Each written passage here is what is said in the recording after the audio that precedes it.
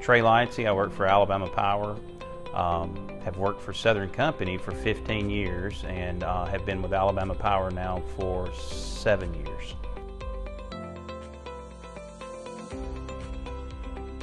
Well, we at Alabama Power, we've worked with ESC and Spectrum for, gosh, probably 35 years now, since the inception of SIMS and in the Clean Air Act amendments of 1990. So, wealth of knowledge, very helpful, very technical bunch, quick to help with issues, help us mitigate problems, and a very sound bunch of folks, good experiences all around.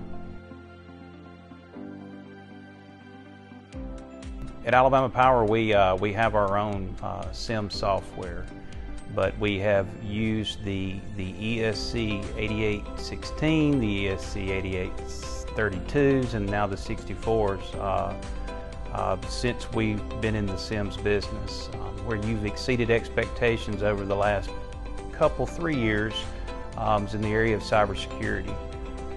You helped us develop a strategy, you helped us test out a strategy, and now we've actually implemented that strategy using your hardware. And we're hopeful and thankful for the partnerships that we've developed, and we look forward to implementing that strategy over the next 3 to 5 years at all of our sources.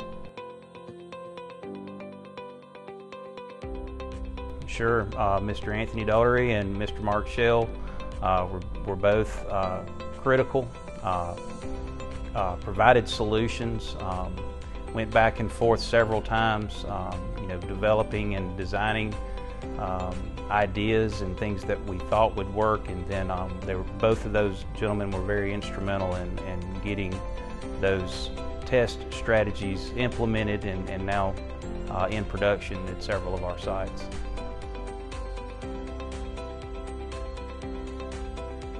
Sure, ESC Spectrum is a one-stop shop.